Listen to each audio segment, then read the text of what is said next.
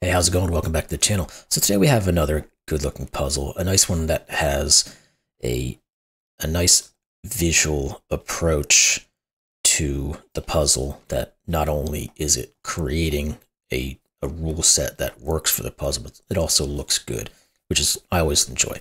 So this one is called Insignia by Splendor. Now I think I've seen a puzzle or two by Splendor before. They go by a different moniker on their postings, but honestly, I've forgotten what it is at this moment. I apologize. But I haven't gotten to any other puzzles before, I don't think. This one has a little bit of backstory as well, if I understand correctly, was created as a birthday homage to another setter as well. So that's a little bit of information there. That said, I don't have a big intro other than all of that. Let's just take a look at this thing, see what's going on, and see if we can have some fun today. So what do we got? Normal Sudokus apply. Every row, every column, every 3x3 box. Contain the digits 1 through 9 once each. Then we've got XV sums, so digits separated by an X sum to 10, digits separated by a V sum to 5, no negative constraint. So the V's, and it actually just is this one. These two add up to 5. All of the 10s, whatever they may be, add up to 10. So all the X's, 10s. Then we've got Kropki Dots. So digits separated by a white Kropki dot have a difference in value of 1. Digits separated by a black Kropki dot have a value ratio of 2 to 1. And again, no negative constraint. So white Kropkis, there's a couple of them. These are consecutive or they have a difference of 1.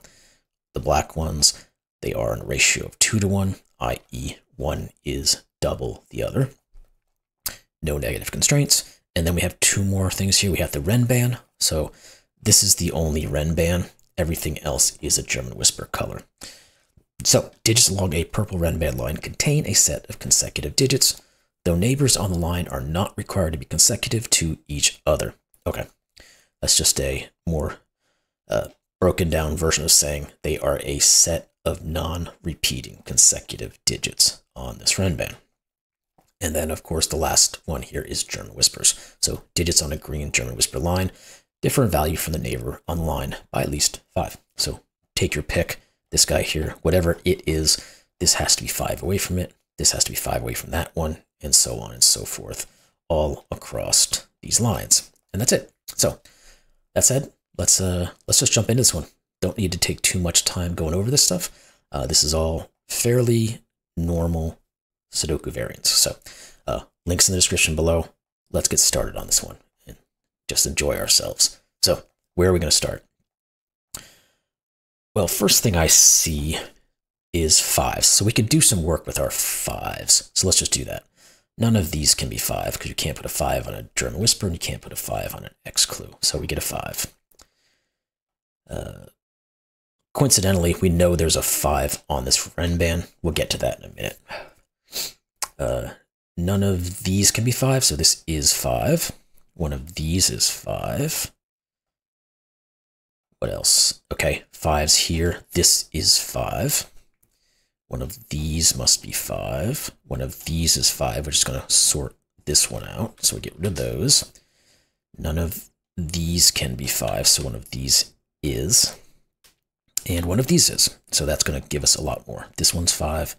This one's 5. And then the rest is in here, which is fine, the way it is. So we know there's a 5 on this Renban.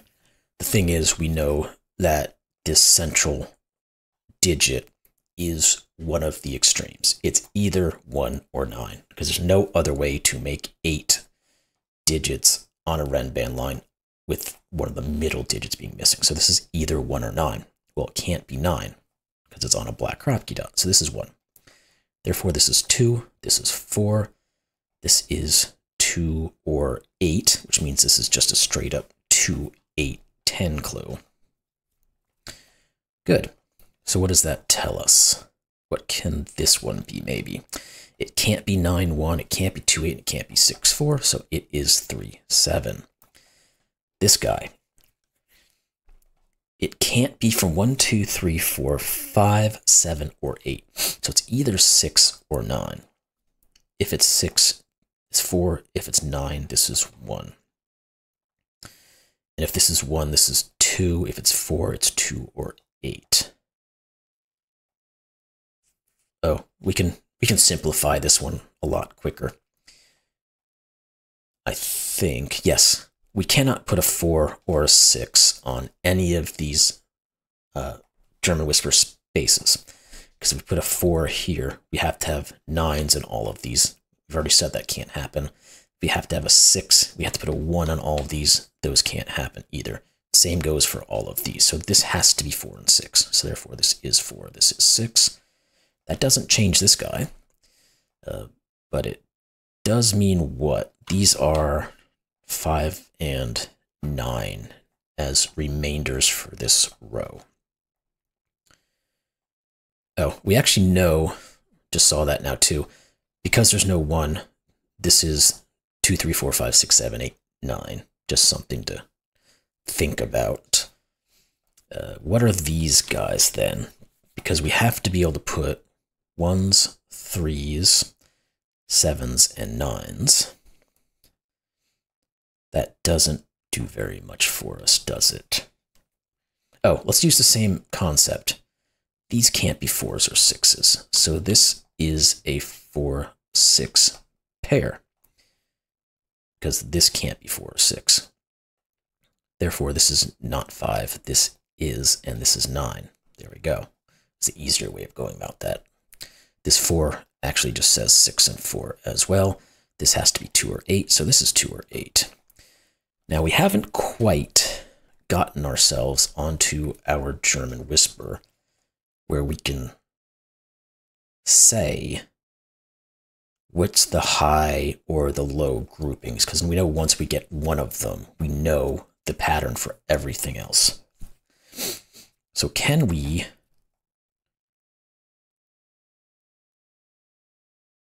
I think we can go a little further. Where does a 4 go in this region? Well, because of that, it can't go any of these two. It can't go here because we can't have 2 9s next to it. It can't go either one of these because we can't put a 9 next to it. So there has to be a 4 in one of these two. Do we get something similar? Yeah, but not quite as useful, I guess. Let's go back up here then, since we have this 5 clue on a white Kropki, and just hadn't gotten to it yet. But this has to be 4 or 6, and it can't be 4, so this is 6, this is 4. Now, that doesn't quite determine what this 10 clue is. We know it can't be 6, 4, we know it can't be 2, 8, but it could still be 1, 9, or 3, 7. Okay. Is there anywhere else 4s and 6s are going to help us? Because those tend to be very useful on German whispers. We can't rule out, okay, so we have to, okay, we can rule in a 6. That's not normally how we start looking at these. We cannot have 6 and 8, so one of these is a 6. This can't be a 6. What else can we rule out? I think any of these, no, these two can't be 6s because they would have 1s all over here. So one of these two is a 6, which means one of these is a 1. In fact, one of these is a 1 as well. No, one of these, sorry, is a 1 as well. But that's not quite going to get us there. Okay. It's close. We're almost there on setting this thing. So we have to have a 6 down here somewhere. Not great. One of these is a 5. Where's our break-in to this German whisper? 2s. One of these is a 2. Is there anything else that gives us something?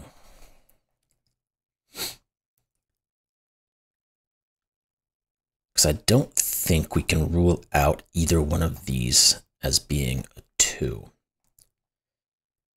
Because if this is a 2, this is clearly the 7, and this could be 7 or 8. If this is the 2, this is a 7, 8 pair.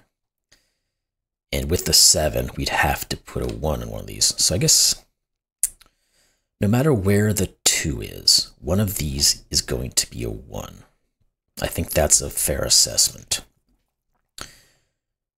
Right? Because if this is a 2, wherever the 2 goes, it goes with the 7, and it forces the 1. That's correct. So these are not 1s. Okay, we can do a little bit more up here, I think. Thinking about this situation. This can no longer be a 6 anymore, because that can't be a 1. So this is the 6. Therefore, these are the 1s. Let's get rid of all this stuff. This is a 1, this is 7, this is 3, this is 2. And now we are moving. So we know our patterning for our German whisper now. We've got lows and highs. So all of these, and I'll come back to that in a second, these are all the low digits. Let's just color those in. So this is 2, this is 8. This is 2, this is 8. This is 3, this is 1. That's not 3. This is not 1 or 3. So we get a 7, 9 grouping there. If this is a 7, this has to be a 1. If it's a 9, it could be a 1 or a 3. The same goes down here. So if it's a 7, this is a 1, because it can't be a 2. If it's a 9, it's a 1 or a 3, because it can't be a 4. So we get whatever this value is, which is 8. Good. Now we know one of these is an 8 because of these, and we know the grouping of our German whisper, so therefore this is the 8. These have to be from 1, 2, and 3. This is not 1. All right. Now, let's think about these guys. These are 8 and 9. This has to be 1 or 4, because it can't be 2 or 3. And we can't necessarily rule out this being a 4, because these could both be 9s. This one would go with a 9, the 3 would go with a 7. What other values do we have? What about U? This 10 clue cannot be a 1, 9, it cannot be an 8, 2, and it cannot be a 3, 7. It is a 4, 6. So therefore this is a 1. That forces 3 and 7. This 4 is still not resolved. Okay. What's our... This is a 1, therefore this is 9, this is 7 because of all this work we've just done. And let's think further. This guy, 2, 3, or 4, can't be 4. Good. This is a high digit, not 6, 7, or 8, it is 9. This is not 6 or 9, it's 7 or 8 and not 8, so 7. Therefore, with a 7, we know we can't put it next to a 3. We can remove 2 here. And this 8 now has to go with a 9. What have we got left now? Can't be 7, can't be 9. It's either 6 or 8, and it could still be that 6. Down here, can't be 7, can't be 6, can't be 8. This is 9. Good. What about the rest of them? Not 7, 8, or 9, so this is 6. That forces our 1. And does that push a 1 down here? It does. It pushes a 1 up here. And that should be all of our 1s. We can probably start going through the Sudoku side too, but let's stick to this.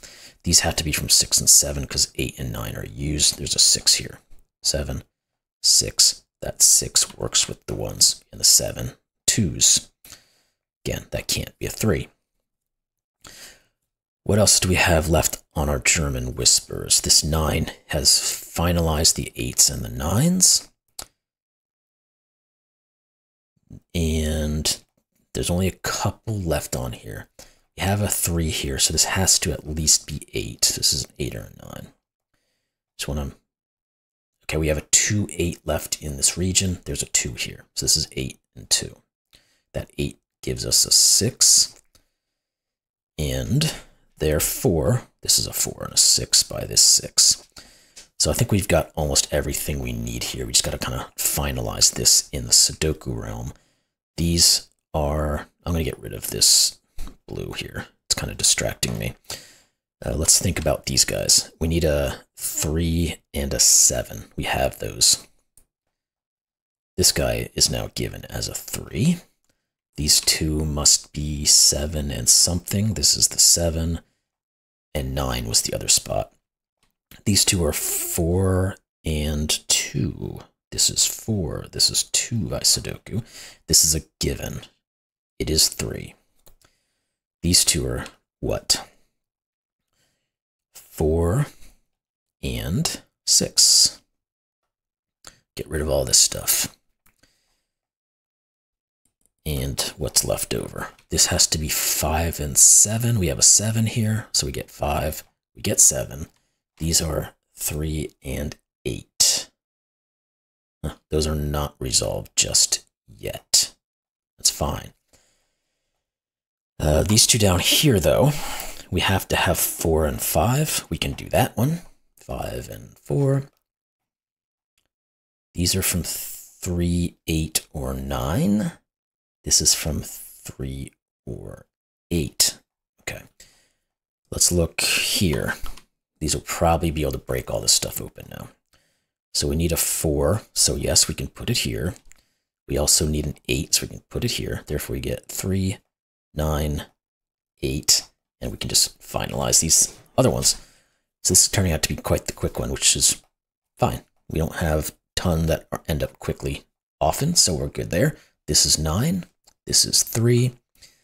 This is, what, 7, and then this one has to be a 2. And these have to be finalized, so 8 and 3. And there we go. Happy birthday, Aspartagus. Okay, so that was the person who had the birthday. I hope this puzzle was a true piece of cake. Lovely.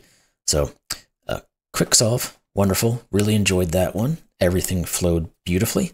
Once you got moving on this kind of set of rules here, everything kind of just swirled around through the insignia. So, hope y'all enjoyed that one. That was a lot of fun.